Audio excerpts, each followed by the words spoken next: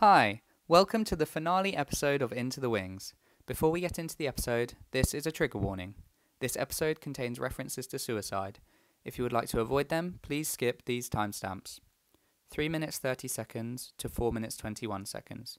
7 minutes to 7 minutes 50 seconds. And 36 minutes 4 seconds to 37 minutes. We hope you enjoy the finale of Into the Wings. Hey guys, welcome back to the series finale of Into the Wings, your musical theatre podcast where we explore the on and off stage lives of your favourite musical theatre performers and creatives.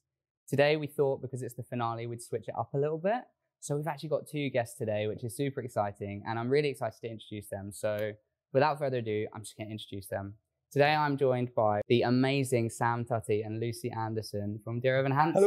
Hello. Thank you so much for coming on, guys. No, pleasure. Thanks for having us. Good to be here. How is it? It's an early morning. Sorry about that. Yep. That's Thanks all right. for that. It's okay. It's all right. Okay, That's it's my right. pleasure. Appreciate I was it. here a little bit early, so You were.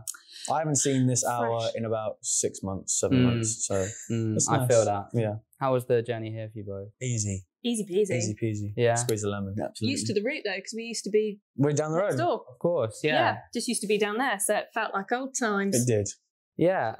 So for the few people watching that don't know, you guys were in Dear Evan Hansen together. Mm. Mhm. Would you mind, between you, just giving a little overview of the story and then also your characters and the roles they play in the story? Yes. So I played Evan Hansen, a young 16, 17-year-old boy, suffers with quite severe social anxiety. We don't like to kind of detail anything beyond that because we get the audience, allows them to kind of view with a different interpretation if they see it again, so we just say social anxiety, and he finds himself caught up in like a big lie that he wouldn't really find himself in.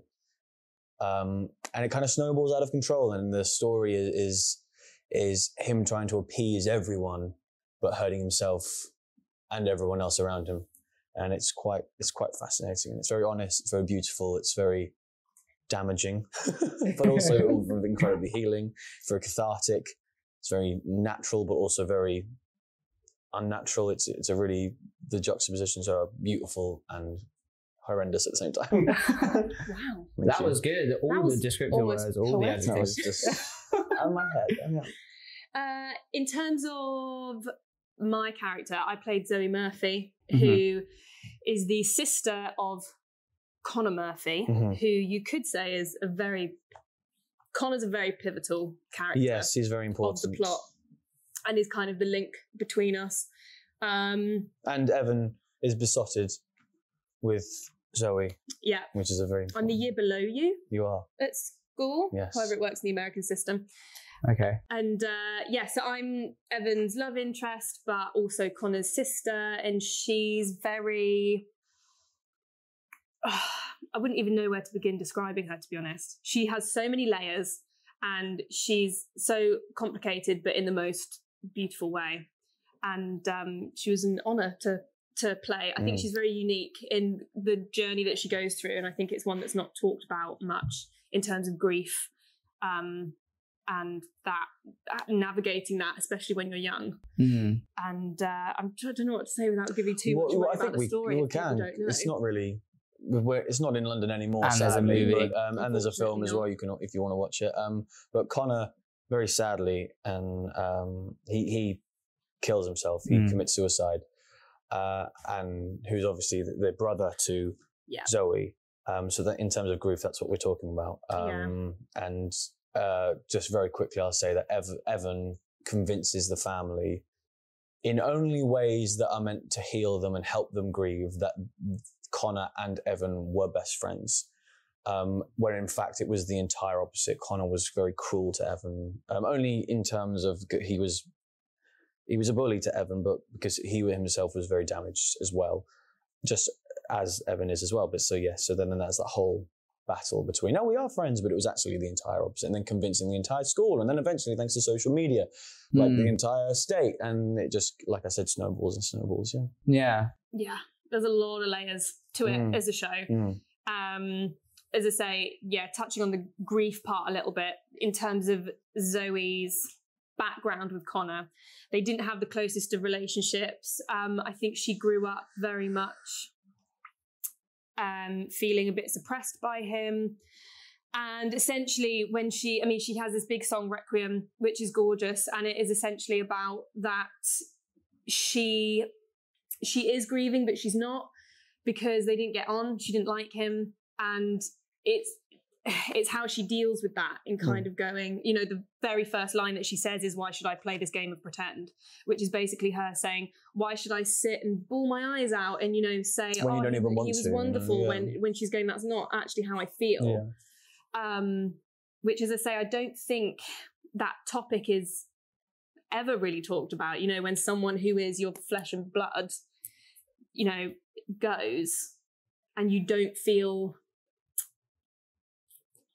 not that she doesn't feel sad, but she doesn't go through the normal grieving process, you could say, that you think that someone would go through when a family member dies. Yeah. When you have such like a tumultuous relationship with someone, it was a really fascinating thing to watch Lucy portray a character who wants to be as traditionally sad as one might be. Yeah. But just can't, because there's so much pain and there's so much hate between the two of them. Like the opening scene, the breakfast scene, Christ, they can't even like, you know, have normal breakfast without, you know, swearing and shouting at each other. Zoe and Connor have one line that they say to each other, which is, excuse my language, you.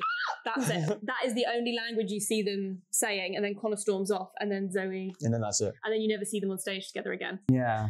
So it's, I mean, that in itself sets up their whole relationship and what they were, I think. Yeah. But it's beautifully written. You know, Benj and Justin and Stephen, the team behind it, were incredible, and I think brought something that is just very unique.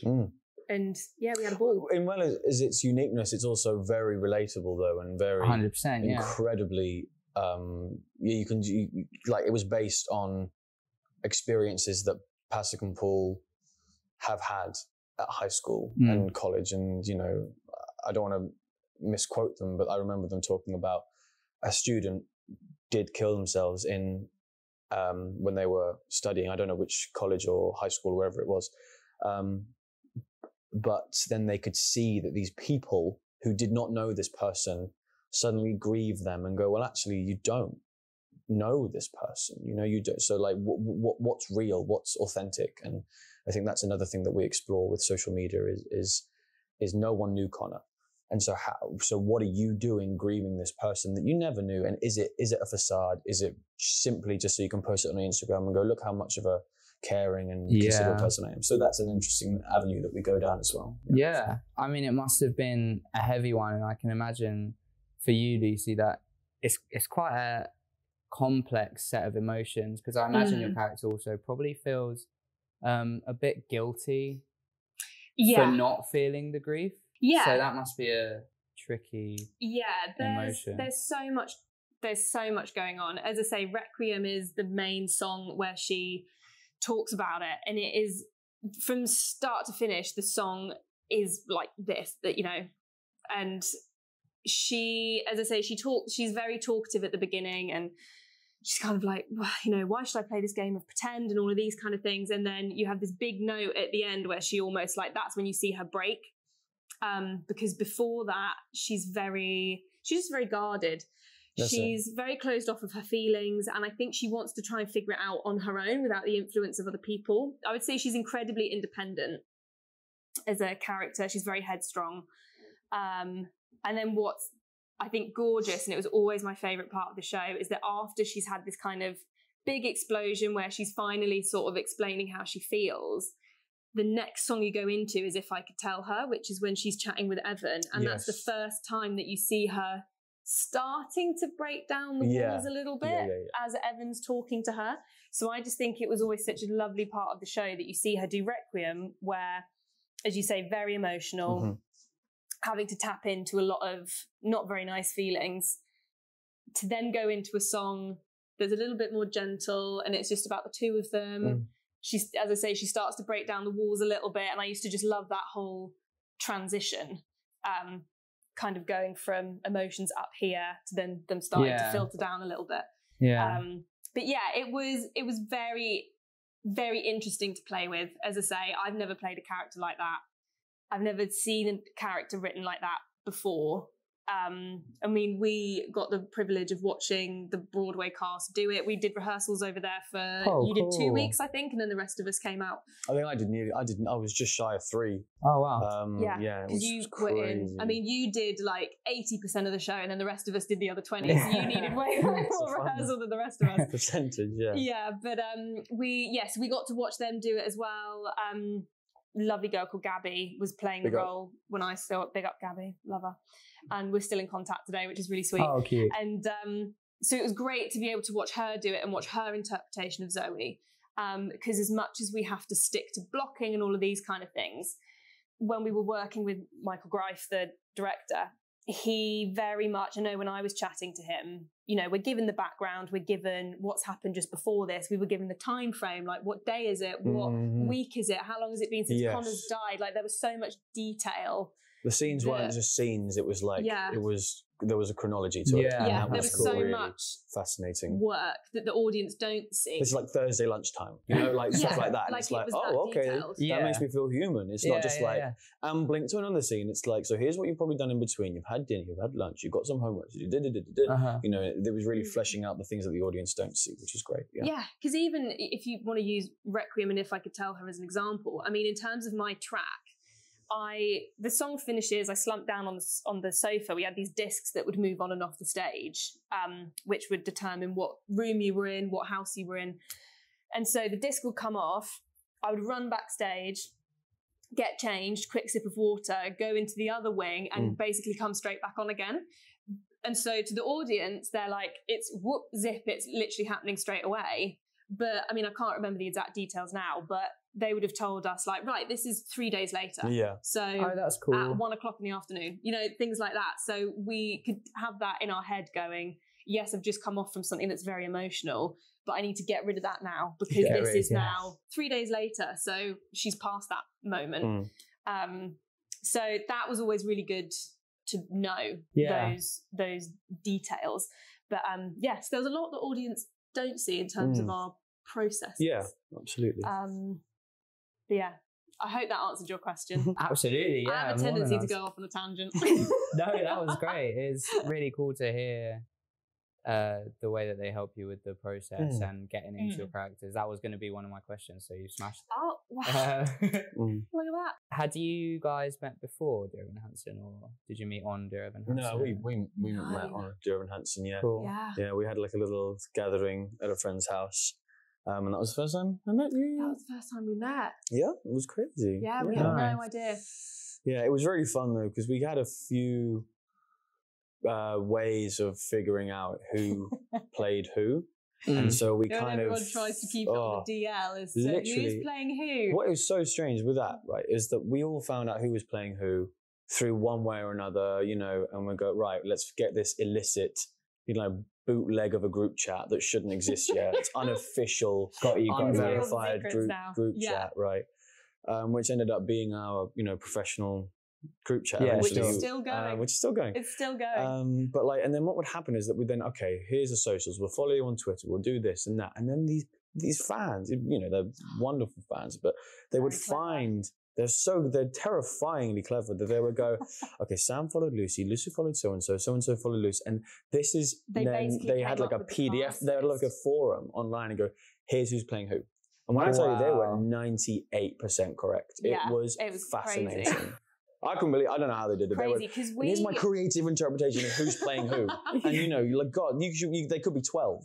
You know what I mean? And they smashed it. It was great. I mean, we found out about each other through, I mean, I'm sure I can say this now, because we obviously, as I mentioned, we did rehearsals in New York and we were on a group booking. Oh, yes. So we got the ticket information through for our flights and everything, and I could see who else was on the other people's so booking references who and else stuff. was flying. So I actually had everybody's names. I didn't have yours, obviously, because you were on a different flight. But the rest of the cast that were flying out with me, I had everybody's names, so I was going, oh, well, I know who these people are now because we're all flying together. So that was kind of a way that I found out who other people were. But I was terrified because it was like first West End thing, and I was like, I can't speak these words to anyone, you know, and it's, and, you know, and it's super important, and obviously you don't want to spoil the casting for anyone. That's why they keep it so, you know, lip sealed. They love that. It means that then when the cast announcement comes out, there's such a great buzz around it. And like, I have to say, I'm sure you felt the same. I was so nervous coming into this show as a graduate. I was like, no one knows who I am, and I know that these characters mean so much to people. Yeah.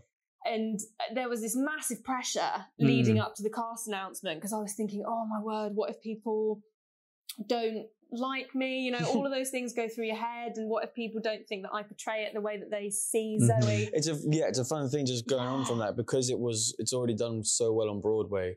There was that kind of people would almost inject this pressure onto you, going, now, because it's done so well, are you worried? And it's like, you just kind of had to transmute that into something where it's like, I know it's done well. I'm riding off the back of something that is really successful. Now I'm going to put my creative interpretation onto it, you know? And I think we were both graduates at the time.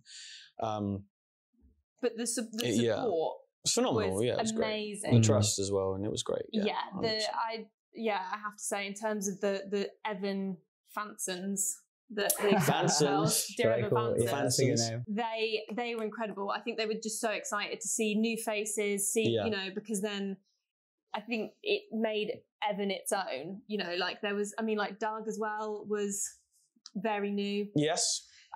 So we had other people in the cast, obviously, who were more established. But it was such a nice, really nice mix of new talent, you know, people who've been in the industry for a long time. And so it all gelled together really, really well. And I hope, and I do think that people were really happy with how the casting ended up. It's done now. Can't go back. So it was, the support was incredible, but it was so nerve-wracking. So nerve-wracking. But I mean, you were both nominated, and Sam, you won Olivier, so it was very well received. Clearly. Yes, it was. Touching on that, so you both had some really cool experiences during Evan Hansen performing at West End Live, performing at the Oliviers, being nominated, winning. That's a whole bunch to deal with, especially being graduates. West End debuts for both of you? Yes. So that's a lot to deal with. It was wild. It must have been a crazy time. How was performing at West End Live?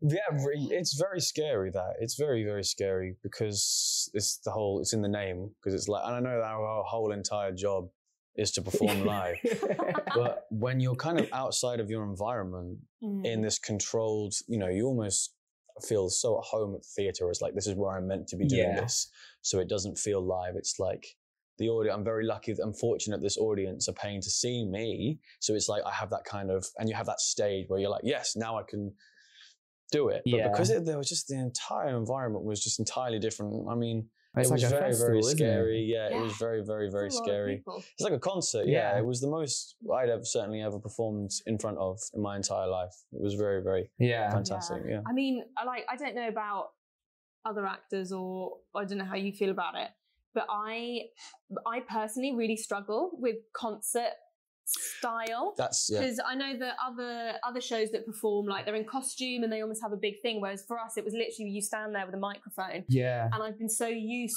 to being on stage as Zoe singing these songs that actually then when I had to almost do it as myself, it's just entirely I was different. like, I don't know how to be me on a stage with a microphone. You spend your entire rehearsal process convincing yourself that these are human beings that you're playing, but they are in fact so not. Do you know what I mean? They're like, and so when you're forced to perform like as yourself, so you know, the Olivier's, Royal Albert Hall, all these charity things, West End Live, it's just suddenly I have no idea how to do this song. Because it's like, this is so, the beauty of Evan Hansen is that the songs can be standalone songs, but when you scroll out, zoom out, and you just see the bigger picture, the marriage between scene to song back to scene is so, I've never known it in any other production in my entire life. And I know I'm biased, but it is phenomenal. And I think that's the true foundation of Evan Hansen, is that you don't see a musical theatre. It's not like, boom, number, you know what I mean? It's like, which is great, yeah, fine, love it if you're seeing that, but because this is a story and it's human beings. But the difficult thing is, looping back to West End Live, is that, okay, now here's a mic. This is Sam Tutty. This is Lucy Anderson singing a song. And it's like, well, I don't know who I am. to sing this song. Yeah. I know this in Evan form, and there's a bit you just take extracts of our characters to make it a bit snazzy, but you know. I mean, weirdly, I felt way more comfortable singing on top of the Canada. Oh, we did the Canada House. Yeah. That was West End Live as well. It was like a, what was that, 2021? They almost did like a lead up to West End Live where people would do random songs, and we were strapped in harnesses to the top of Canada House in Trafalgar Square. Yeah. And you watch the video, and I didn't realise how laid back I look. Like I've got my mic, I'm like leaning like this, and I did not in any way. High. I was not scared in any way. No. To be fair, I love heights, but like you just felt so detached from the audience. It was amazing. Anyone who was looking, you couldn't see. Yeah. Anyone who wasn't looking, you didn't care. It was just like, I'm just going to sing myself. Singing and just like sky. Yeah. Wow. It was so We had in-ears and stuff because we had to have in-ears because the echo was so severe because the speakers that the audience were listening to were so far away. It was like literally like 1.5 seconds, 2 second delay. It was mad. Yeah. Yeah. But that was really, really cool. And that was all part of West End Live as well. And I mean, things like, we both went to drama school as well, and it's something that I've never thought of, that actually when you are involved with shows and stuff like that, there are these extra things that you will get involved in that I think kind of just have learned on the job in terms of doing concert style stuff and things like Royal Albert Hall, which is removed from the theatre. So that's been a massive learning curve just in terms of being introduced into the industry as well. Yeah, it must be weird taking your songs that you've got so many emotions attached to in the show. Yeah, that I hadn't thought about. Yeah, it's only something that you consider when you're faced with it as well. Yeah. It's not something that you can ever possibly go, right, and I might be doing this song detached from the context. Like, no, I think you guys came across well at West End Live. It's very There's hard. A funny clip of you, Sam. Anything you say, the audience are just cheering. It's very bizarre. It's very, like, honestly, and I thought to myself, genuinely, I was on stage like, no wonder some pop stars go insane. Because I genuinely, not to sound, apologies, like an but I felt like a god for about 4 seconds. And I was like, hello! And it'd just be like this. Yeah. I was like, who am I to deserve such a ridiculous response? Like, you know, and it's so, you really like go, oh my God, am I Jesus? Is this like, I suddenly just like bow down, but you know, like it's just so funny. The response that you, Jack and Doug got for Sincerely Me as well. Mental. Sincerely Me has not done much, and I was so happy that they chose to do it when we came back to West End Live after we did it twice, lockdown. yeah. Because I think it's such a good crowd song, and everybody loved it. Everyone went nuts. People were jumping up and down. Yeah. And like, I loved when Jack has to go, ooh, kinky. And the whole audience were just like, whoa, kinky. Yeah. Like, it was great. It was so good. Me and Rupert were in the wings just like, oh, it's great vibes, so It was really fun. It was really good. I'm so glad that they chose to do that one because it's such a great song. And one of the more happier songs. Yes, there's not really many joyous songs in the show. Map. Nice to have Sincerely Me. Yeah. Was it really? Yeah. All good songs though. All great songs. Yeah. What do you think your favourite memories from doing Dear? Are there any that you really, really cherish? Oh wow, yes, there are. A lot of backstage moments. Yeah, I think the thing is because you could the rarity with Emma Hansen is that there was it 8 principals, something like that. Something like that? Yeah, 8. So you can hear a pin if one of us was having a bad day or a quiet day or, you know, just a closed day, you could hear the pin drop and it was like the cogs aren't, you know, so to have that trust in each other that we, no matter how we're feeling or what we're feeling, we had such a great relationship with each other. It was, there was so much trust and there was so much on all of our shoulders. A lot of support. And there was so much support. So I think the backstage nonsense that happened, you know, unfortunately I didn't get to experience much backstage stuff. He was working, but the stuff that I did hear about was really cool, like just really funny, just chilled, you know, like wine and cheese. And I shouldn't say that, like we had wine and cheese nights and stuff like during the show. Like, you know, and it was just that. But what the thing is for me, and I know it's different for other performers, I don't know how it's for you, Luce, but like when I'm relaxed, when I'm having fun, and when I know the piece and I trust myself and the audience is enjoying it, it's like, okay, that performance is then elevated. You know, it's like, okay, because the problem with this show is that the audience have got to trust the cast that, okay, we've got this. You don't have to be like, okay, do they have it? Do they not? You know, there's that whole relationship. And that's the same with any show. So just the backstage stuff which really cultivates, in turn, in my experience, a better show if just the mood's great and everyone's having fun. Like, obviously there were days where we were just like, I'm shattered. It's a Wednesday. Yeah. I'm going tomorrow. See you later. You know, But I think we were all close enough that, because like I know in terms of how the backstage setup was, we had like the girls' corner and the boys. I mean, they were next to each other in terms of where we would get changed. If one of us was having a bad day and we were all backstage, we would just like text each other and be like, I'm really not in the mood today. Like I'm having a bad day. Don't speak to me. And we'd be like, absolutely fine. Let them get on with their thing. And like we had that kind of relationship where you could do that and just be like, guys, please, I need my space today. And it would be fine. And it's such an emotionally heavy show. Everyone's going to have those days where you just 100%. Like, I just need to come in and do my job and go home for my own sanity. And that's exactly what it is. Like what I found out more than anything in this job is that it's a job. You know, it's essentially, we're getting our bills paid. You know, we're very lucky, very fortunate, there's a lot of pizzazz. There's a lot of, you know, sprinkles and woohoo, look at this. Like, but then at the end of the day, when we had our first opening night, it was like, wow, back after, you know, 2 years of lockdown, that was such amazing build up. And then the show finishes, you go, we've got to do that again. And then that's when it's like, now I'm having a great time, but now it's a job, you know? Like if it was a one night only, you know, come on, you know, like then there'll be a lot more like, I'm not really sure what the word is, but I think when you're in a show, that's when you get to see it for what it is and like the reality of it. And it's not just what you see like on social media. It's like not what you just see. Like, it's not just the good stuff. It's like the stuff that you do find challenging. I wake up and I go, you know what? I'm allowed to not want to do this show today, you know? Absolutely. But, you know, as a professional, it's your responsibility to do it, you know? And I think and then it goes back to having fun and favorite memories. And I think, to answer your question, I think it was just being able to share the show with the people that I was with, because I would never know anyone better to do each role than the people that they were cast. So Jill casting, wow. Thank you, Jill. Bow down. Because she just knocked it out of the park, because they were human beings. Yeah. You know, they were just the chemistry between us all. I think that's what a lot of people would. So in terms of feedback that I would get at stage door and things like that, people would go, you can tell, like when we watch you guys on stage, we can tell that the chemistry is just there. Yeah. The chemistry between you all, you can see it. Yeah. And it's so important, which is why I think casting directors must have such a hard job, because you've got to find people that match up. Get them at the Olivier's. Olivier wore one of castings, that's what I'd say. Genuinely, like, because I mean, like, you'd be on stage, and like during the summer when it was really hot and like there was no aircon, it was rubbish.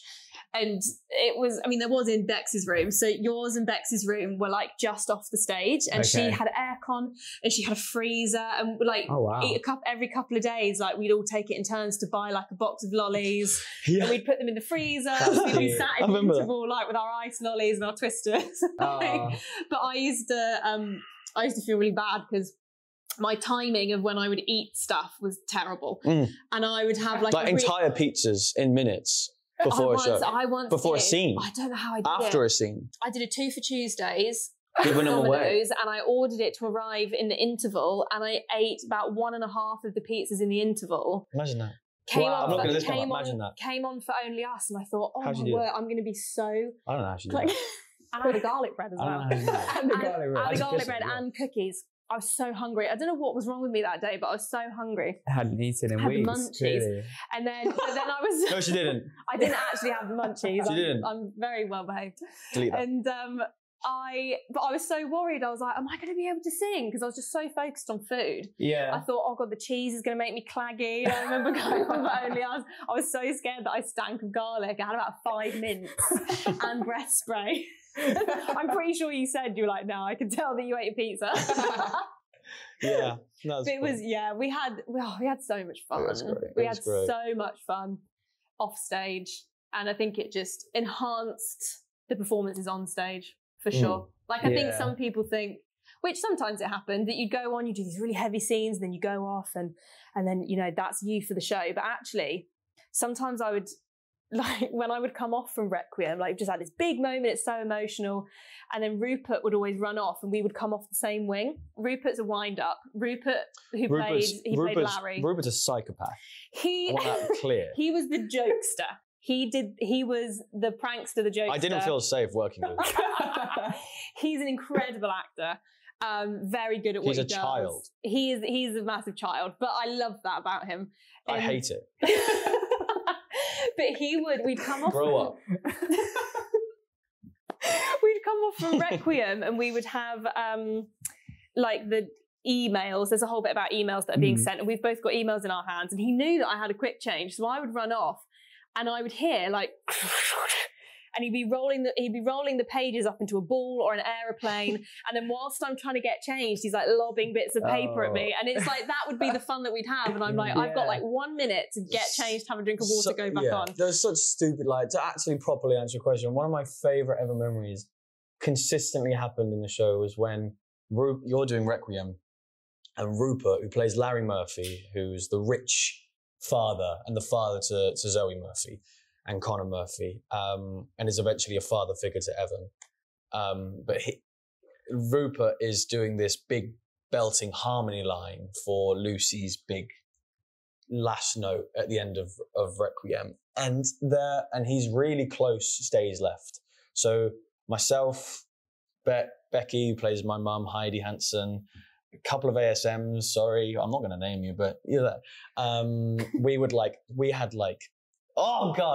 We'd buy like fake poos and stuff like that, and like pretend that we'd spread our legs and then pretend that we'd on the floor, and they would just like plop on and he's trying to harmonize and he's like shaking. I didn't know you did stuff like that. Oh my God, there'd be stuff when we're like, we've got like Pringles or something, we're eating, I'll just pass him one and he'll just go like, and then he'll go like, I will sing no Requiem, you know. I don't know how much of that should be included out loud. Every single drop. I'm already finished. You can't fire me. Yeah. It's done. Sounds a nightmare. Yeah.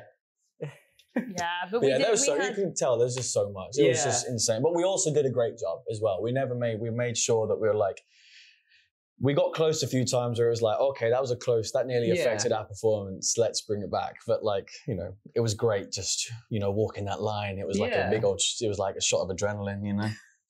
Made me feel alive. And it's important in such a heavy show as we talked about. It's really important. It enhanced all of our relationships, didn't it? Because the people we're playing are human as well. It's like no disrespect to any other show out there. Like I'm not pretending to be an impossible, I don't know, like musical theatre, you know, I will not actually diss any other show.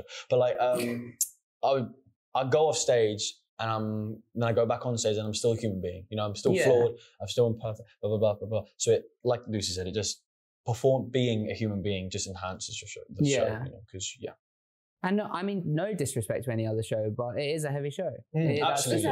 It was great performing real people in a we call it a play because that's the first and foremost. It's a, you know, it is a play with songs. It's what it's labeled as. But even the writers would say that though. They were like, we like to think of it as it's a play with songs, and which is a musical basically. But that's how we'd have to kind of angle it. But it was great. It was fun. Yeah. We loved it. No, it's cool. I was speaking to my friend Paige. We had her on actually the first episode, and she was telling us she's alternate Christine at the minute, and she was telling us how she always takes a cold shower after her show to disattach from because also quite a heavy role. So it's interesting to hear everybody's different ways. It's really cute that you guys have fun. Yeah, we're fortunate. Very, very fortunate we all clicked as well as we did. Yeah, we were so lucky. Very, very lucky. What are your guys' thoughts on the Dear Evan Hansen movie? Have you watched the movie? No, I haven't. No. I've not seen it. I think I didn't watch it because it came out just before we went back. Yeah, I think professionally speaking, I didn't watch it simply because I didn't want to take anything. I didn't want to be influenced by someone else's performance, because I think I'm someone where if I watch someone else do it, I didn't do it so much with Gabby when we watched her on stage, but I also think my mind was in a billion different places whilst we watched that show, because as much as it was great to enjoy watching her do it, I also needed to look at like her blocking, where she was coming on and off, things like that there were a lot of technical elements that we needed to pay attention to as well. But I think with the film, I didn't want to watch it because I didn't want to watch it and then be influenced by her performance. You know, that's her Zoe. Yeah. That's her interpretation. She may have been directed slightly different than how we've done it on the show. So I just thought it was better to stick with, especially because we were then about to go back into rehearsals. I was kind of going, I need to make sure I stick with who my Zoe is and not for sure. Not watch someone else do it until I've always meant to watch it ever since we left. I was like, when we're finished, I'll watch it, but I've never done it. The fine line between playing Evan, there's a fine line, and it's how do you not look like a lying sociopath? How do you not look like you're gaslighting this grieving family into liking you? You know, that was the first thing. First and foremost, Michael Greifer said, you can't, because it's so easy to. You've got to, the audience has to like you. They have to grieve with the family, but they also have to understand and consider what Evan's doing is rational. And it just obviously just isn't. Like, you know, at the end of the day, he could just be like, I didn't know this guy. You got it. The reason, very quickly, as to why there's this miscommunication is that Evan has to write letters to himself, which is why it's called Dear Evan Hansen. So his therapist tells him to write letters to himself about why today is going to be a good day. Connor cruelly takes the letter, and he gets really affected by the letter because within the letter, Evan mentions Zoe and how everything is relying on Zoe. She's the person I need right now. And it finishes with Sincerely Me, which is then another song called Sincerely Me. It's all coming together. Connor takes it, gets really affected, kills himself the next day, has this letter on him. Parents think that he's written this letter to Evan Hansen, which is where we get the whole, okay, they're best friends. So this is the crossroad that Evan faces, where it's like, where do you stand? And the problem that Evans have is that you've got to make Evan's decisions look rational. And I think a massive key thing that helps with is having the audience physically there with you, who believe that they are just as responsible as Evan for making those decisions. Yeah. And with no disrespect to the film, but I think having a screen in front of you really just kind of removes your responsibility from it. So you see this boy making these decisions, and it's so easy for you to go, stop. What are you doing? And the play really just draws the audience, you know, it just goes, right, I'm watching this world unravel. And that's, the beauty of theatre, is that you watch this live performance happen. You know, obviously there's that famous thing, you've got to be saying the words for the very first time and all of that for an actor's point of view. So yes, that is what I'll say about that. Thank you. End of sentence. End of novel. Yeah. So we're going to move on. We've spoken a lot about Dear Evan Hansen. So I want to move on to your guys' introduction to musical theatre / the industry, just performing in general. Where did you both find your passions? Has it always been something that you knew you wanted to do musical theatre or perform? I, being honest, I can't remember when I first kind of got a thirst for it, you could say. I know that for a few years, I really battled with the thought of whether or not I should attempt to try drama school. I originally got into university to be a paediatrics nurse. So, and I was due to go and do that. And I remember I had this complete meltdown in the kitchen to my mum, and I just burst into tears because I was going, I love the idea of being a nurse, and you know, I think it's an incredible profession to do, and they're incredibly hardworking people, and I'd love to be part of that. But there's something inside me that's telling me that I should at least give it a go. And because I feel like something like nursing, acting a go, yeah. Right. Not the nurse thing. Not the nursing. But I mean, that's something I feel like, and this was kind of where I came into my decisions, is that I thought, nursing's never going to go. That's something that it's always going to be a profession that's going to be with us. And if I felt like I went down the acting route, if that didn't work out, nursing is something I could always go back to later in life. You know, there's no age limits on, you know, what you want to do career-wise. So I was like, maybe that's something I could look at doing later, and I'll give acting a go. And as I say, I remember having this absolute meltdown to my mum in the kitchen going, I don't know if I want to be a nurse. I think I want to audition for drama school. And I was part of Chichester Festival Youth Theatre, and I'd done shows with them. And that's where I really started. It was doing those shows with Dale Rooks, who's an incredible director. And she still works for Chichester. She was a massive influence to me because she's always been so good to me and so kind, and super encouraging. And it was my experiences with her. I did three of the shows with the youth theatre, and she directed all of them. And she very much creates a professional environment, even though even though you're all up to, at that point, I think you could only stay with the youth theatre until you were 18. So, we're all young adults, but she very much treated us like professionals because it was on the festival theatre stage. It's considered a professional production. And so that was where I actually kind of got my first taste of what the industry could be like. And that was when my mind then started to explode because I was going, what do I do? Do I audition? Do I go and be a nurse? I just don't know. And then that's basically kind of how it all started. I mean, obviously I loved doing drama and stuff when I was little. But I was one of those kids that wanted to do everything. So like I did trampolining, I did swimming galas, I used to make my own costumes and dress up as a penguin. I sellotaped paper to my mouth. This was last week as well. This was last week. I sellotaped a beak to my face when I I was about 5 to be a penguin. Like I think I've always been quite creative. Sounds like a Black Mirror episode, do you know what I mean? I've always been very outdoorsy. I've never considered myself that academic, to be honest. I really, really struggled in school with exams. I was one of these people who... I'm not a nerd either. No, I was cool when I was a kid. I wasn't cool. I was bad at maths, so I was cool. I was bad at maths as well. But I did get a B at GCSE. I got a C. But I did have to have a tutor like twice a week to really keep me going. Like I really, really struggled in school. But then anything that was creative, music, acting, like sporty stuff, very active, was kind of where I thrived, I think. And that's kind of me, I think, in terms of... That's me.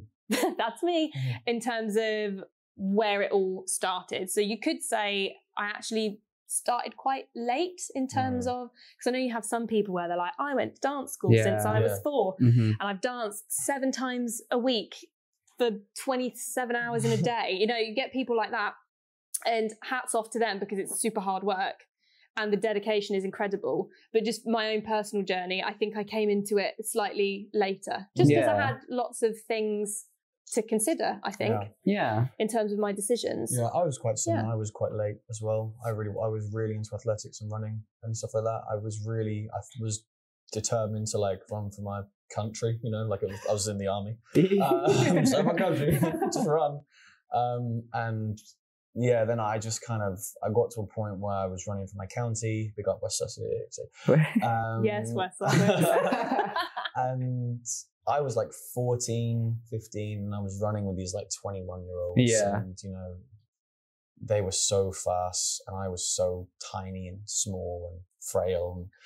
And I just started to and I really the hard work didn't seem to be as rewarding as what I was expecting it to be. And I just kind of fell off the horse a bit with that passion. And then I ended up, God blimey, I did some auditions for, when I was in year 6, I did some carol concert auditions, found that really easy. And I was like, oh, and I thought it being easy just made it easy. I didn't think or consider, and I still do sometimes to this day, consider because I find something easy, that means it is. It doesn't mean that I'm good, And I think that's something that I've always struggled with in my career. It's like, whenever I achieve success, this is getting a bit deep, but like I've been like, oh, that means anyone could do it. Do you know what I mean? Like even with Hansen, I'd never considered it as profoundly incredible as other people have, like it's a very bizarre thing, and is what it is. But anyway, I'm gonna cry. No.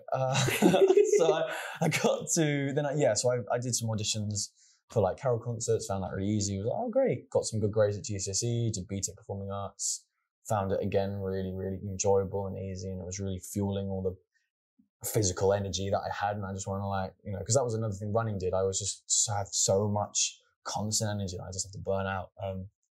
And just did auditions for drama school. Just decided it was the thing I wanted, the direction I wanted to go after performing arts. Just went, this is fun.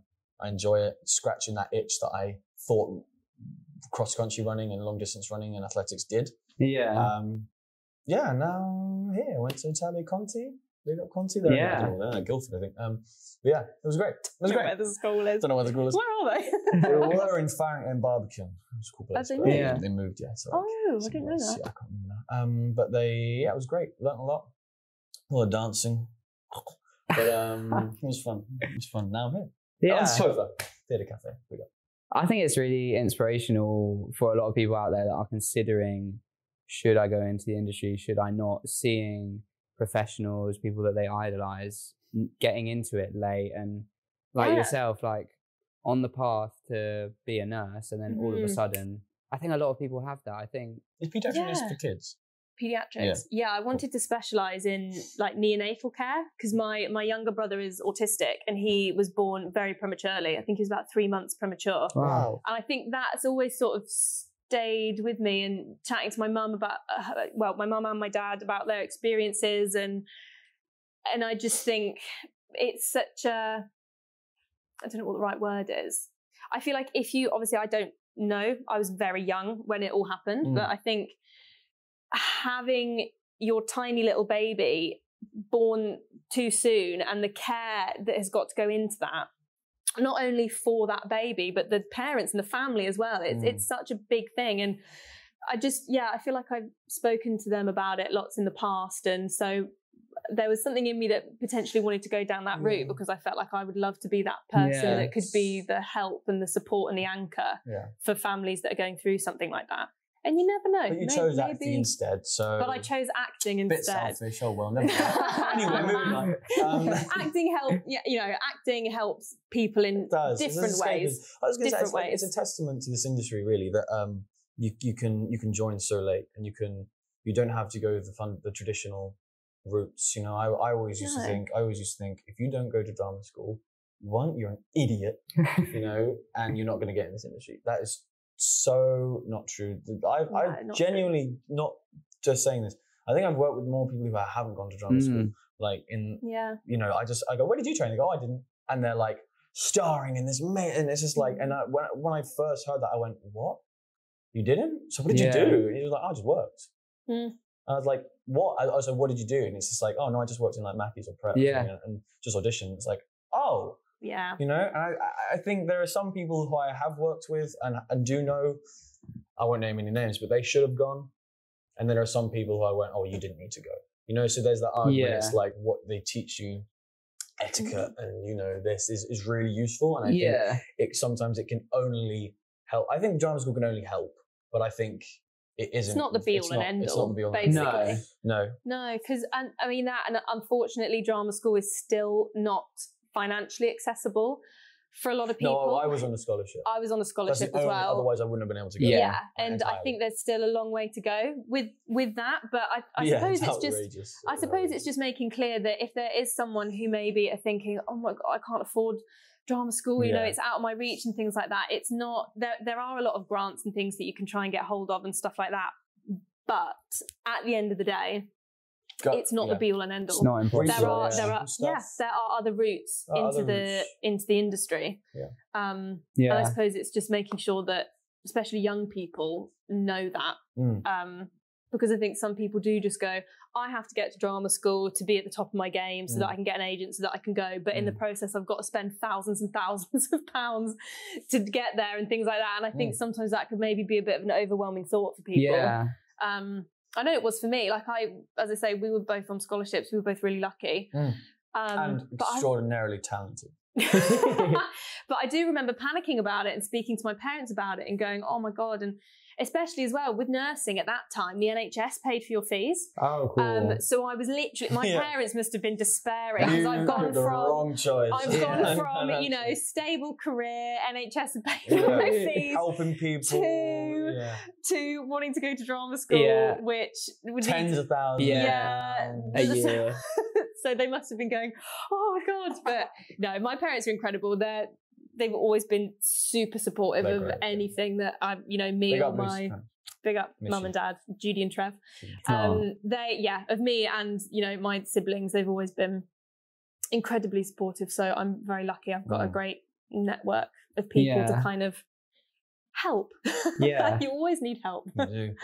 Yeah. It's a very tricky thing to do on your own. Yeah, for and sure. plow through. But I think it's really important advice that it's not drama school or die.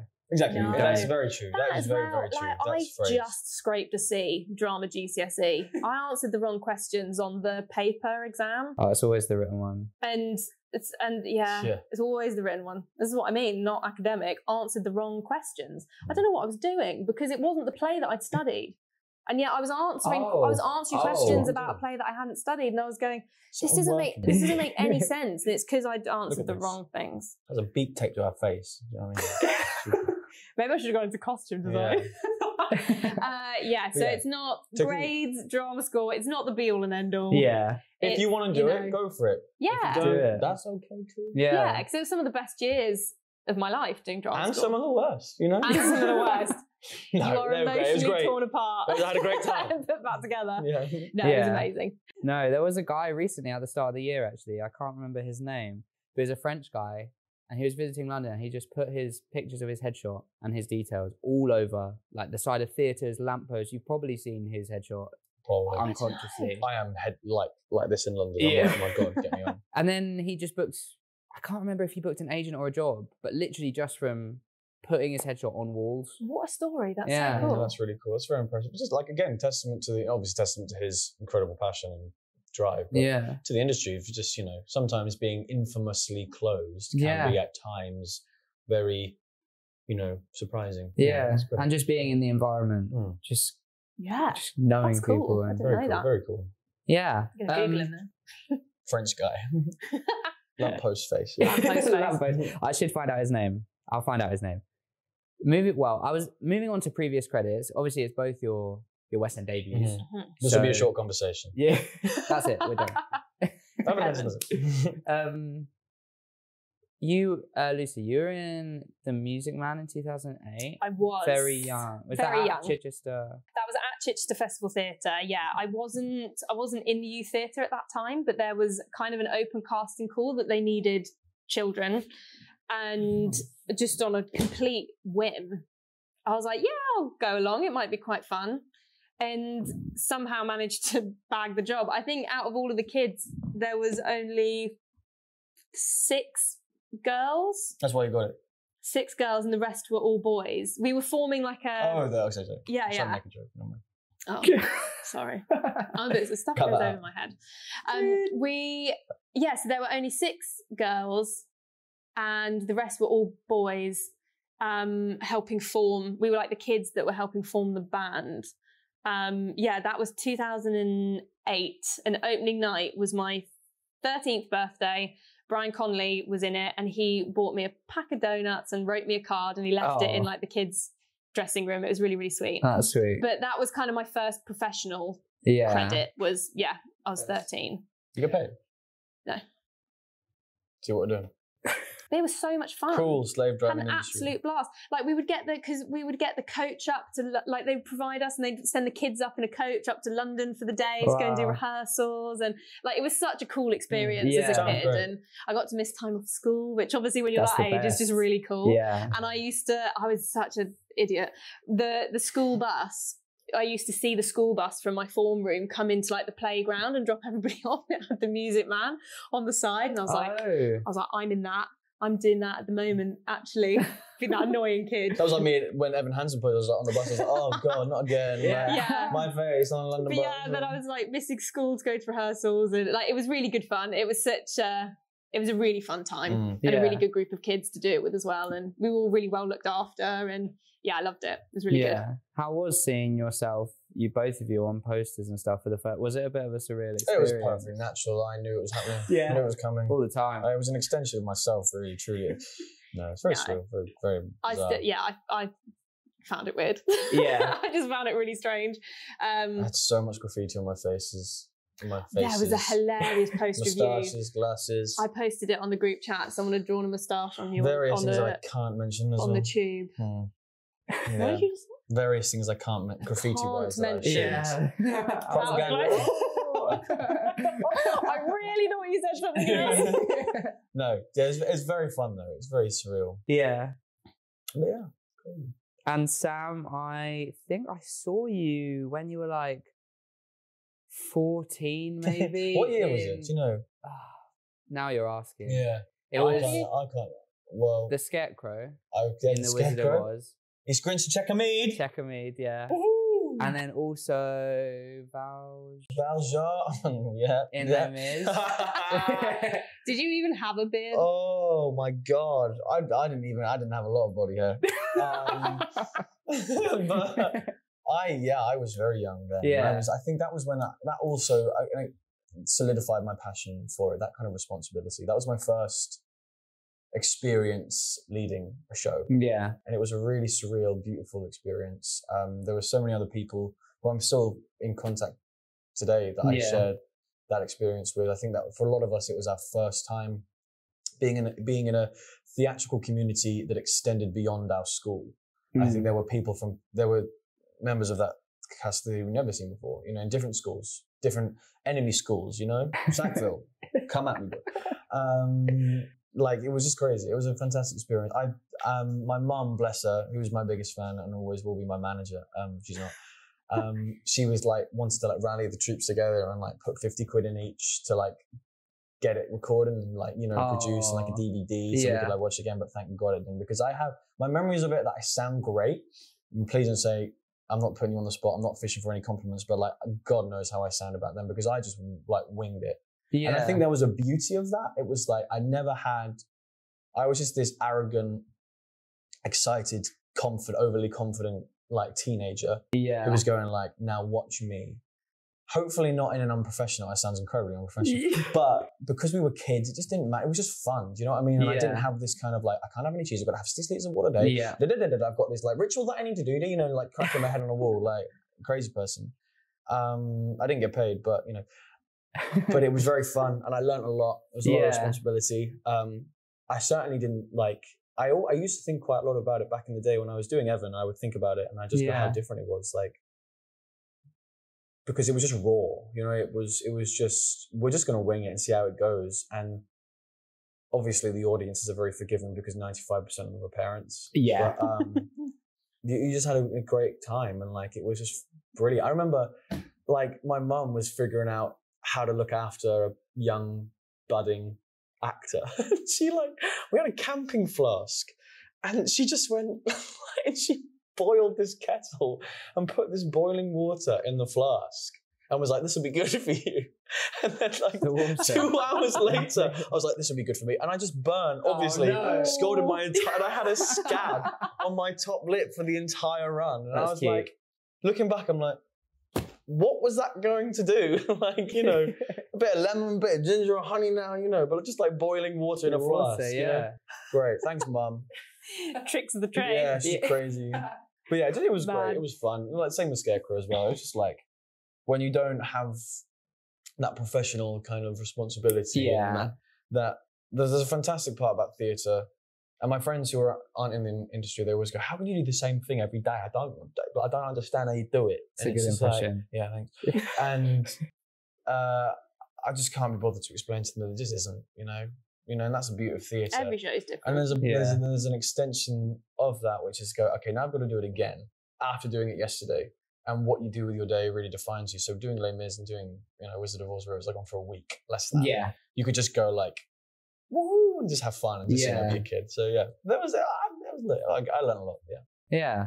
I mean, from what I remember, you were great. Thank you. It was a long time ago, so you could have been awful. I remember just having like just stupid stuff like doing the last scene where he dies. Like we didn't do any aging makeup, so I was just this young teenager who just looked like obviously like a baby playing this adult.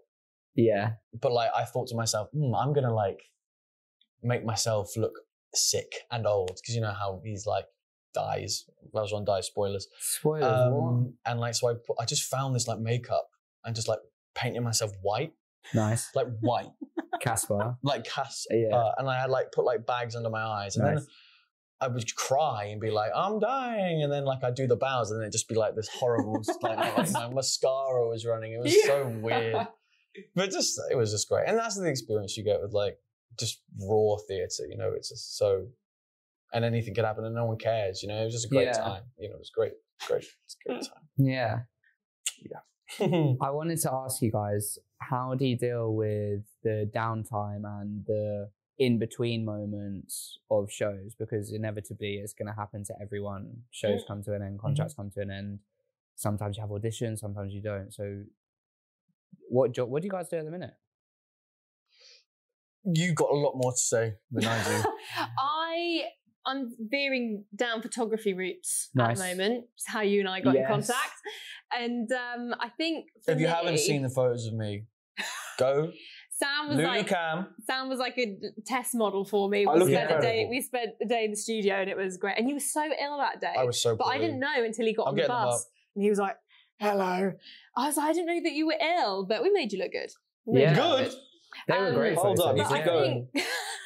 I think for me, it's just, obviously mentioning before, I have always grown up very creative. And I think for me, it's finding whilst Zooming you're on not... that. Look at that, guys. See that? You're not going to be able to see that. No, I think we will. There's another one. You Hang look on. great. We can flash it. Look at that Vogue. See that? That's what she can do. At Lulu Cam. Yeah. Hold up. Stay still, everyone. Don't move. If people are just listening to this on the podcast, they're going to go, what is going on? Oh, I'll do an audio description. I look like an Adonis Greek god. How about that? How about that? How about that, listeners? You do look really good. Yeah. That's you. That's you doing that. Thank you. Modest. So I think... keep going. I'm just going to look at myself. I think for me, it's just, if you're not involved in a show or something like that, I know for me personally, I need to keep my creative brain ticking, doing something. And photography, I've always enjoyed doing photography, even when I was younger, but I'd never kind of done it seriously. Yeah. And I mean, we were involved with Evan for such a long time because we had the pandemic in the middle and all these kind of things. And I bought a new camera we call it Evan season 1 and Evan season 2. So you have, if I say season 1 and season 2.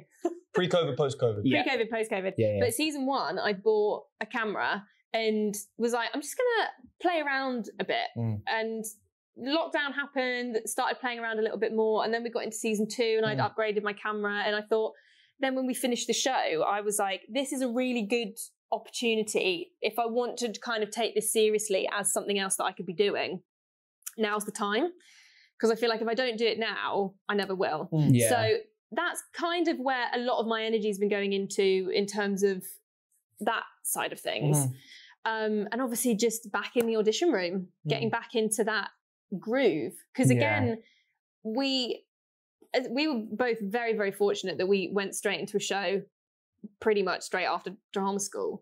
And so actually my experiences auditioning, yes, I was in and out of audition rooms a lot, very, very lucky, but I hadn't been in a rehearsal room. I hadn't been in an audition room for such a long time.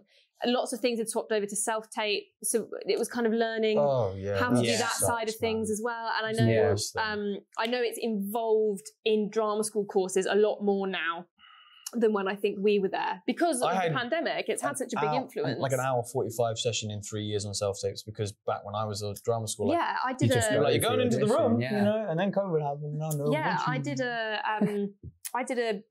I think it was like a 8-week course during lockdown online, which was all about self-taping for film and TV. And because I was going, I need to learn how to do it properly and professionally. And I mean, don't get me wrong, you don't have to have all this fancy equipment. I've helped Lucy with her self-tapes. They are incredible. Like she has this incredible camera, uploads it to her laptop. I'm literally like, let me get this 18 quid tripod, chuck my phone on it, crack it, go, and then just figure it out. But that's fine as well. Like that's fine. I think so long as they can see what you look like. There's such an annoying quality of stuff. Not to deter you from your original question, we will loop back. No, it's okay. Apologies. But with the self-tapes, I think what I'm really vocally angry right now about is I resent this sentiment that you have to make it look studio professional. Do you know what I mean? Like, I know you just said that it is like fine to just crack your phone and stuff, but essentially due to like, I don't know what the word is, but basically what we know is that casting directors and producers, they'll look at your self-tape and they'll notice the first 4 seconds. And if they aren't enthralled in the first less than 2 seconds, if you don't look like the person that they want, in my experience of self-tapes anyway, which is, I've had a few now, and not heard back from a single one. And I think it's down to the fact that I'm just using bathroom lighting, like a crusty white, off-white, egg white cream wall, you know, like, and just figuring it out. Yeah. And I, like, you know, remember a few people saying, why don't you get like a blue screen, like a blue backdrop, and like get this ring light? And I am now annoyingly caving in and buying a damn ring light. But I just resent it. It's got to be like, hey, welcome to my studio, hire me. It's like, no, I'm in my living room. I've taken a painting down from my wall. Like, just get me in the room if you want more. Because you know this is such a clinical thing. I hate self-tapes. Like, hate them. Really? Yeah. I mean, I don't. Yeah, do you not know? I think my thing with self tapes is that I think I get into a rut where I then want to film the scene about 20 times. Yeah. So I'm like, it's not right. It's not right. Flawless. It's not right. Yeah, they're great. But This then, is amazing. oh, that's very sweet. They are. But when you're in the room, but it's you've got like, I'm sorry, you've got the knowledge. You know what I mean? You've got the know-how. And look, that's why it looks great. You've got that through experimenting Mm. and things like that. As I say, I did this course through lockdown because I was like, I want to be, you know, clued up and know what I'm doing and that. And it was also a great chance to do some acting again. Like we worked with people on Zoom and we worked with casting directors and stuff like that. It was really good fun. And again, kept my creative brain going during the lockdown and stuff like that. And I think, you know, you can have 100 credits on your CV, but I don't think you should ever stop learning. Yeah, is my view. So I'm always wanting to learn more. Yeah. But what were we talking about? Self-tapes? No, we're actually talking about what we're doing in our downtime, but now I'm sweating, so how we got it? Self-tapes. We've been doing self-tapes in our downtime. But I think the difference between the self-tapes and in-person is in-person you have 1, 2, maybe 3 shots with a bit of redirection if they want to redirect you, whereas self-tapes, you're relying on your own critique within you to decide what's the best one to send. And I spend hours watching my own face.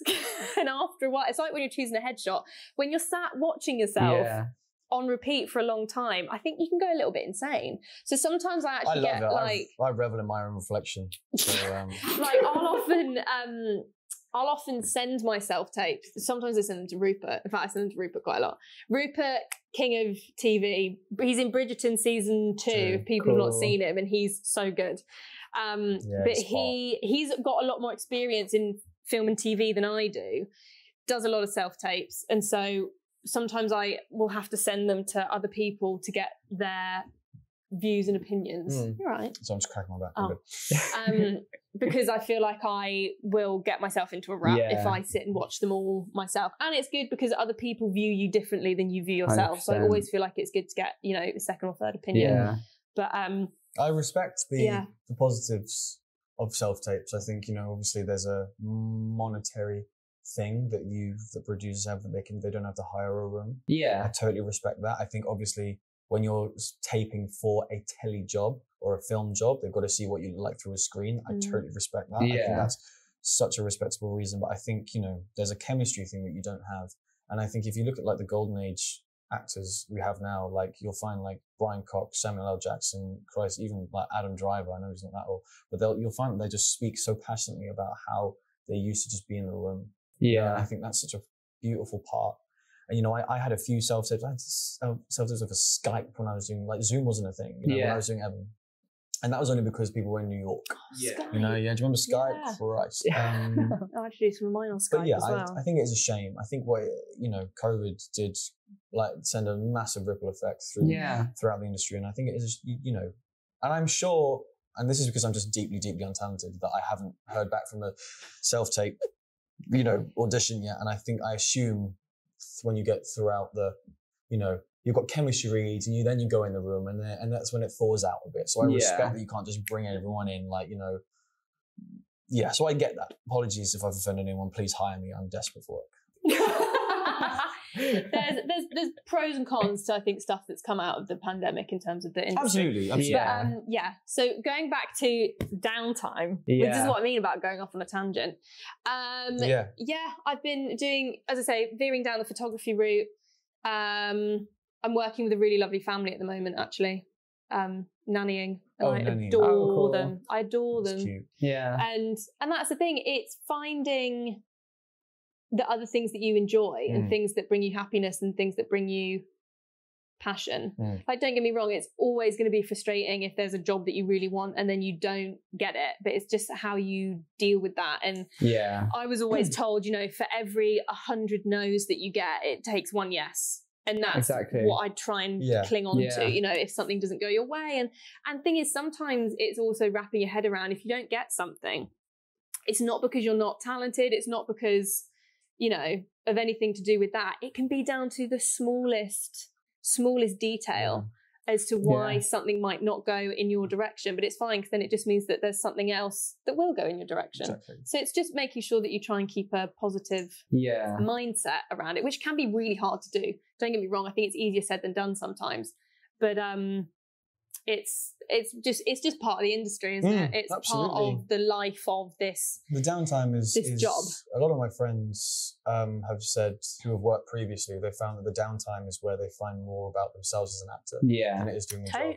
And I think that's so true. Like when you have yourself and nothing else to kind of distract you from yourself, which I think is a massive cog in being an actor, is that, you know, your ability to filter yourself away from who you are, rather than, you know, if you work in an office or, you know, engineer or whatever other job where it doesn't involve pretending to be someone else, where you just live with yourself for your entire life.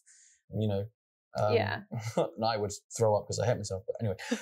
No, it lets you get back in touch with who that downtime is so you are. And I think, and I remember when I was doing Evan, I made it very clear to myself, and I kind of have done this, and I kind of haven't, that I wasn't going to freak out when work doesn't come, when the phone doesn't ring after, Evan Hansen, you know, it's because I've got to say, I can't just be saying yes to things that are offered to me because I want to go in a certain direction. Professionally and personally, I want to go in a certain direction, and that requires patience. It requires you know. So in the meantime, I'm just eating into my savings, eating and going to the gym, and just like playing Fortnite and cracking my controllers against my skull and raging and stuff. You know how it is.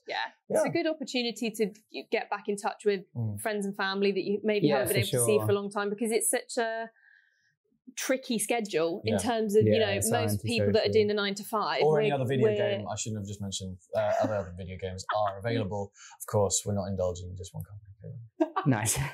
Sorry. Endorsing. Carry on. You could indulge them.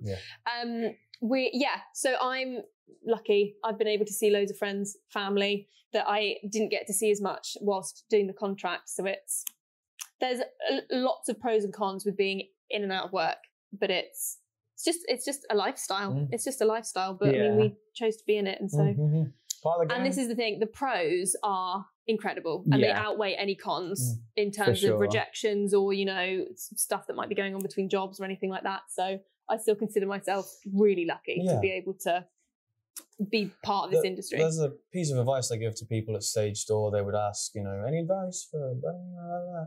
And I just say, just think that auditioning is the job. Getting it's just a bonus. You know, if you're auditioning, you're a working actor. Just because you're not getting paid doesn't necessarily mean that you aren't a professional actor, performer, dancer, whatever. You just got to keep. We recently, not to go into any detail, the pair of us for different jobs recently got like a hard no. You know, it was, you know, not to speak on your behalf, but it was really crushing, and it was really like we got close to 2 different jobs. So I won't say which ones, but and it's that experience where it was like, what I realized after I got my no was that even being considered for a job I really wanted was just enough for me to feel like, now I'm an actor, you know? And I think it's leering away from that, where when you only have one possible job, nothing else in the pipe. I'll speak openly about my line of work. Like, I don't have any projects in any way that I'm considering right now. And so when I found one that I was really passionate about, and I really wanted to fight for, and made my agent really fight for and convince them, and then they go in another direction. It's that kind of feeling of just being like literally dropped over a cliff. Like they're dangling you over this cliff, and it's like that brim breath that you have of almost floating, and it's like, and then they drop you, and it's that learning how to climb back up the cliff, where it's like, that's part of the game, you know? Like I'm honored to be considered, and I'm very blessed that I have that no. Because look how far I got. Look how, you know. So it's flipping it. And you learn from it, don't you? There's a massive mental game with it. You really just learn how to flip it. Because if you get crushed, it's just not, like, obviously it's fine to be upset, but it's how you deal with that. Changing the mindset, Rocky Balboa, it's not about how hard you hit. It's about how hard you can get hit get back up again. Exactly. A Yeah. lot more New York. I'm not gonna do the. Yeah. Each audition's a learning curve. And like it's almost like an opportunity to almost workshop. You know, you get to work with directors in the room and work with other actors if they're in the room as well. So it's always use an audition as an opportunity to learn. If you sang something really badly, which has happened to me a few times, you know, sometimes you have an off day. Everyone has an off day. If something's not quite gone the way that you hoped or wanted it to, that's okay. Yeah. You just learn from it and you pick up and go, okay, that didn't quite go how I wanted it to. Why did it not go the way that I wanted it to? Was it nerves? Was I not vocally warm enough? Was I, you know, all sorts of things? Or is my hay fever getting in the way today? Do I need to make sure that next time my hay fever is not being a pain? Right. There's so many things that you can learn from and then take in when you go into the next room, and you can just constantly improve. Yeah. No, I think that's wicked advice. So we're going to move on to a little game we like to play now. I love games. Would I improv to you? So we've spoken about it before, but for first-time listeners, the game is it's a cross between 2 truths and a lie, and would I lie to you? You guys have sat down with Elle, the producer, and you've given me 2 facts each. We have. And then Elle has produced a third fact, which is the lie, which you guys haven't actually seen yet. No. So the idea of the game is that it's on you guys to improvise to convince me that the third fact is also true. And you've got to guess which is a lie out of the 3. Got you. That's exactly it. And we can convince you that every single one is true. Yes. So we're going to start off with Lucy. I'm going to read all 3 facts. Now I'm going to go back through them individually, ask you some questions, see if I can decipher which one is not a fact. Yeah. So fact 1. Lucy was a model for a children's height chart when she was 5 years old. Fact 2. Lucy had a dog called Zoe when she was younger, the same as her character's name in Dear Evan Hansen. Very cute. It's meant to be. Number 3. When Lucy was in year 6, she played the front is important, half of a French camel named Claude in the Nativity. Okay, that is oddly specific. So number 1, take your pick. You were a model for a children's height chart. Yeah. For like... No further questions. No further, yeah. For like... So for a theme park or... No, so it was for schools. Okay. Around West Sussex, England, I'm not sure. And they wanted to have a height chart in the schools to have in like reception classes. Yeah. And it was a big ruler, I believe. And then they just wanted a young child on this poster stood next to the ruler. And I got chosen because I was the smallest person in my class and they needed someone who was really small. So I had to go to a studio, had my photo taken. Oh, studio. Yeah, I was wearing little green lycra shorts and a yellow t-shirt. Really? Really odd mix. Yeah.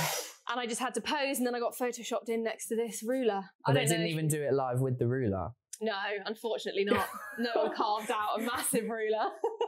Yeah, so then I got used on a poster and it got sent round schools. There you go. Yeah.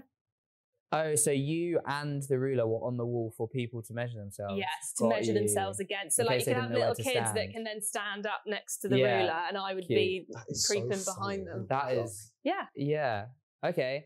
Number 2, you had a dog called Zoe when you were younger and it's kind of written in the stars that you went on. So is Zoe still with us or...? No, but I mean... We got Zoe, I was quite young. It was more my brother that chose, it was a Cavapoo called Zoe. And it was more, it's quite a big age gap between me and my brother. So he's 4 years older. So he'd like gone off to school. I was still at home and I think he was feeling a little bit left out. And we'd always wanted a pet. We'd always had cats before. And he was just like, really want a dog. You know how all kids want a dog.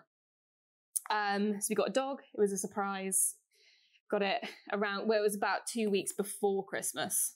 Got the dog, Cavapoo, and he chose the name. I didn't have anything to do with it because I still had a cat at the time called Hamish.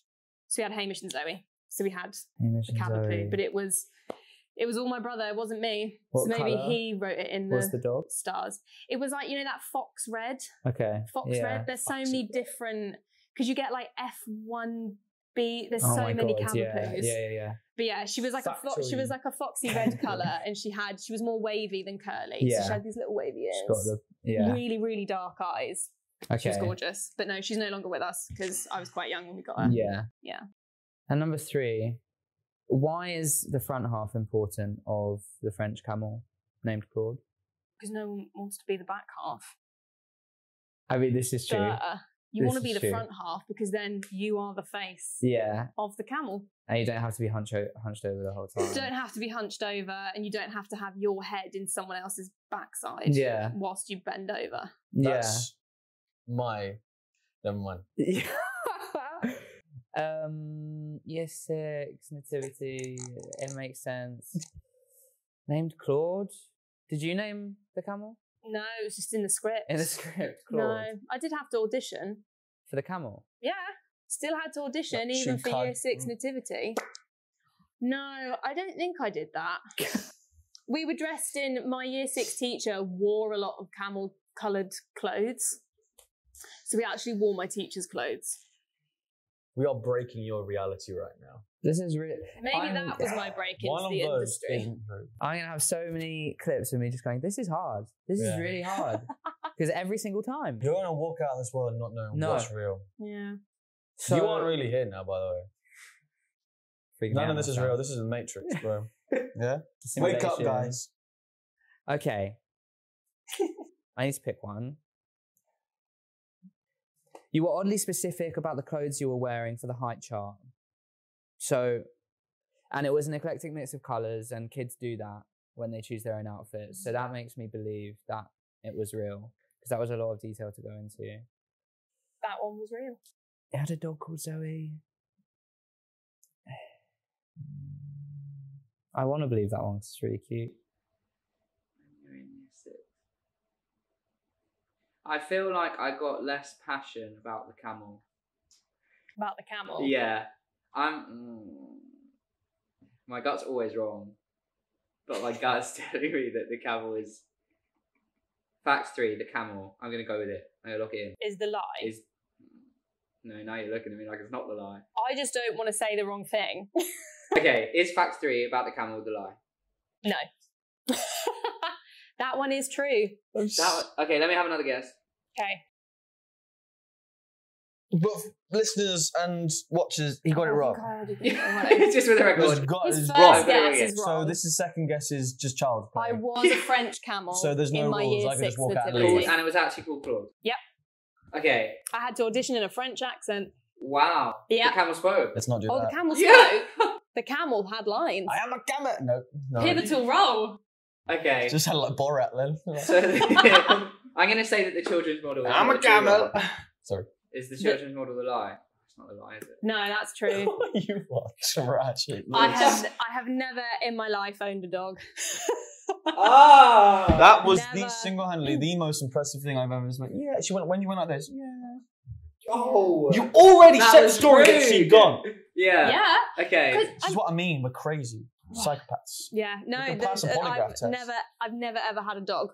Well, I live with a dog now that is a Cavapoo, Yeah. and one of my really, really good friends has got a Cavapoo puppy, and she said it was like a fox red, okay. which is where I got the colour from. Good, yeah. And she was trying to explain the breeds to me because I know nothing about dog breeds That at was all. good.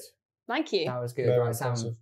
I've got to get at least 50%. Now I want you to get, no. Yeah, I've got, no, it's you kind want of me to a lot of fail. pressure. I need you to fail. Now, All right, 'cause so you've been fact- so bad recently. Thank you. Here we go. Fact 1, Sam, is Sam once played a massive boot in the gang show in Scouts. The boot even had a mechanism for opening the front. Okay.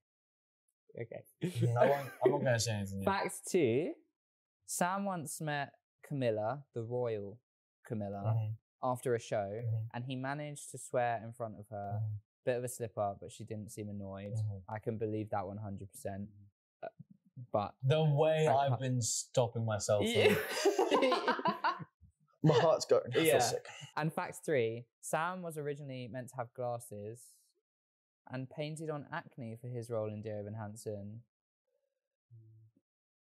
Okay, for a minute there, I read it as painted on glasses, and that would have been That would have been an interesting one. Maybe you want to play Harry Potter as a kid, paint some glasses on. What? What? I'm a wizard? Okay, so number one, you played a massive boot in the...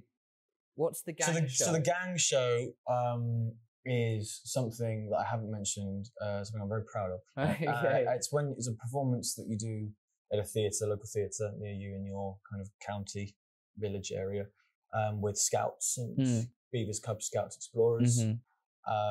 At this point in my life, I think I was a cub. No, that's a lie. No, it wasn't a lie. Cub, which is the second youngest one. Okay.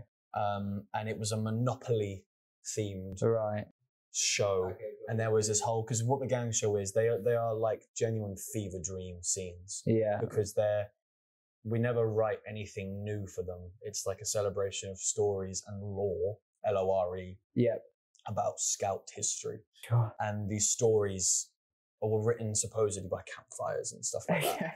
And we would, it was a life-size Monopoly board as well. That was a backdrop, and we'd get the audience in and we'd roll the dice. We'd basically play Monopoly, and I would have scenes, and I would sit in this boot, and I would go, "Wow!"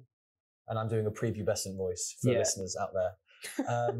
That's just a regular voice. And you've got a lever, and they would open the front of controlled the boot. by you. So you puppeteered an enormous boot. Yeah. Like it was like wooden frame inside. It was crazy. Okay. You met Camilla. Yeah. After Dear Evan Hansen. She was watching?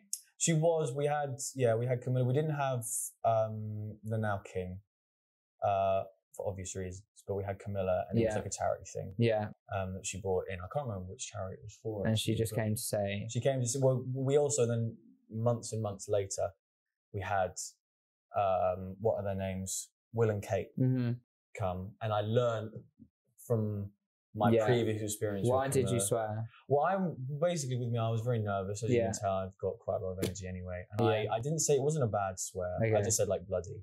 But because it made, and it's so British and patriotic that I think that's why I kind of got away with it. I was like, she was going, "Oh, isn't this role difficult?" I was like, "It's so bloody difficult, honestly." And I just I wanted to be cool, but I also wanted to be professional, and I failed. Yeah. But no, I just said bloody. So it was, I think that's why I got, if it was anything worse, I think it would have been visually very awkward. But it was really, really weird. Yeah. It was so bloody difficult. Yeah. And then you were originally meant to have glasses and painted on acne. Yeah. Well, for Dear Evan Hansen. Painted on acne? No. Oh yeah, painted like makeup. Not glasses. No, painted on. Yeah. I would have my glasses that I do actually have still. Yeah. And I also have, painted on acne as well. It was very, very strange. I'm not sure why. I think it's just because I'm just so good looking. Yeah, they just had to bring it down a notch. Exfoliated, retinol, all this stuff. No, but then I think they wanted me to look a bit younger and a bit more vulnerable. Not that acne creates vulnerability. Shapes and sizes are beautiful. Love yourself. But I think that kind of image gave a bit more believability. Okay. That I was, in fact, going through puberty. Yeah. I was 16, 17, This is stressful because neither of you have flinched at any of these facts. So, I mean... This whole game, every single one's been true. Like, your producer just lied to you. Yeah. Great, thank you. Please ask away. You know a lot about the Scouts. I know that the Scouts exist, but I wouldn't have known that much detail about the different levels and the different ages. And you went into a lot of detail about the Monopoly board, and you even did the voice. But you could just that voice was not to throw you off, but it was just my prepubescent voice. Camilla, would you have been embarrassed about saying bloody? I guess it's different people's interpretations of swear words. She wants, not to add on to that story, but I met her again at the house that she lives in near Buckingham Palace. Okay. And I met her again, and I made very sure that I didn't say, "Do you remember me?" But I made sure she gave out some like specialist Olivier's. Yeah. And the way she held them, not to speak ill of our beloved queen, but they were like, they're heavy, these Olivier's, and she was like, and I was like, so, subsiding. Yeah. Weak wrist. Okay, I can't imagine a show as deep as Dear Evan Hansen and modern as Dear Evan Hansen, wanting to give you acne because, like you've mentioned, it doesn't. I don't think that acne would add to the character. I don't think people would be like, "Oh, he's got acne, so that means a lot." Okay. But maybe I've just put my foot in it there. I'm gonna go with. I'm gonna go with. I'm saying I feel incredible right now. This is amazing. You feel powerful. I should gaslight people more. Yeah. Okay. No wonder the boot was very believable, so props to you if that's the lie. Camilla, it's just so random, but then you've been really good at coming up with these fake ones. God. If number 3 is true, I'm gonna go with number 3. That's the lie. That's the lie. That's wrong, I'm afraid. That was a genuine. How have I done this? That was a genuine. I've got a picture of you in the glasses somewhere. Yeah, that's never seen the light of day. I look insane. I look like mental. a piece of Lego. Yeah, that was a weird directorial angle that we eventually happily departed from. Can you just tell me which one's the lie? Because I'm not. The Camilla one's a lie. That's a lie. That was. We did meet. Did Kate you actually meet her for Olivia? Yeah, so that's how I kind of conquered it. Hey, listen, anyone out there who wants to lie better, the best lies are embedded in truth. Okay. Well done, guys. Thank you. You smashed it. I'm so nervous. Oh my god. Thank you guys for coming on. It's been My awesome pleasure. chatting to you. No, thank you. Thank you for coming here to the Theatre Cafe. Yeah. I've actually got gifts for you for coming on, just to say a quick thank you. What? So, my cameraman Ollie. You're I've crazy. got your names on the bags. Here you go, Lucy. And here you go, Sam. Wow, bless you. Thank you so much. Open them now. Feel free to open them now. They're from my friend. She's got a small business. Yorkshire Knitter. And a handgun? I'm kidding. No, there's not really. Yeah, she's got a small business called the Yorkshire Knitter, as you can see on the stickers. And she's done little dolls. I love voodoo as well. That's crazy. Voodoo dolls. That's beautiful. Yeah, oh my god. She's done these. Look at this. Personalised See dolls this? of you guys. Right, hang on. If I do this. Wait, I'm going to take the label off mine only because it looks like a cape at the moment. No one get hold of that doll because it actually does control. Actually working. I'm not doing that. No. That is so cute. I'm fiddling. Oh my god. But yeah, so I love the detail that she goes www.yorkshirknitter.co.uk and on Instagram or Twitter @YorkshireKnitter. Big up. For best results, sponge clean. She's even got, when I did the half up, half down. I love the half up, half down. Yeah. She's got my monk hair correct as well. I love it. That's not a hate on her work. That's literally my hair back in the day. She does an amazing We called it Lego Man hair. On it. Yeah, I know. And you know what? It's actually accurate as well, because you would think that it would just be easier to have the white go all the way up. But the cast did only go to my forearm. There you go. That is so beautiful. But yeah, thank you, Ellie, for that. Thank Ellie, you. You're great. Thank you. But yeah, thank you guys for coming on. And I'm really happy that you liked also. Just looking at everything. Yeah. Yeah, make sure you read it. Don't put it in the washing machine. I've got like a nice little box that's full of like Evan memories and all these kind of things. Not that I want to put this in a box, but what a cute little addition. That's so sweet. Oh my god! And sorry, I know we're running out of footage, and your memory cards are filling up, everyone, because we've been chatting for so long. But it's not just a straight polo. She's got the little collar right as well. Yeah. That's what I mean. The detail's Her incredible. attention to detail is phenomenal. That's so good. Aww. Wow. But yeah, no, thank you guys. It's been a pleasure. Thank you very much. And that concludes Into the Wings Series 1. So thank you for being here. Season 1. Thank you. Congratulations. Thank you. Well done, guys. For the round of applause. Thank you guys so much for tuning in on the finale episode. It's been awesome having Lucy and Sam here. I hope you've enjoyed. We'll be back for season 2 with more great guests and hopefully more little dolls. Hopefully more little dolls, but it's been great. Thank you guys for tuning in. See you in season 2. Totally ruined that for him. That's what I want.